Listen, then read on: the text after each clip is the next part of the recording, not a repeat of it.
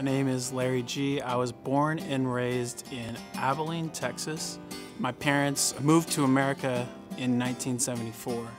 Growing up, the stuff where I actually found excitement was anytime we did choir or any drama.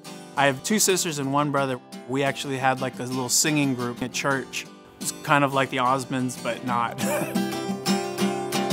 Ran down the corner, tried to catch the train. Instead, I'm waiting on this elegant. I start singing at coffee shops. Then I get discovered by some guys who are looking for a lead singer and get on this journey where I hit the road for 5 years. I ended up writing an EP called Weekends, and that was when Larry G was birthed. 2020 was really bad for a lot of artists, including myself. Touring and shows and all that stuff, everything shuts down and it's out the window.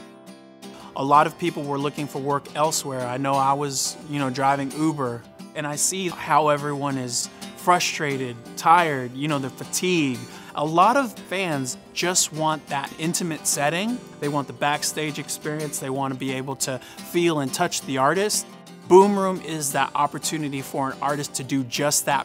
It allows the fan that VIP experience. I could be at home, waking up, playing my guitar, and they're having coffee with me. And 100% of the tips go straight to the artist.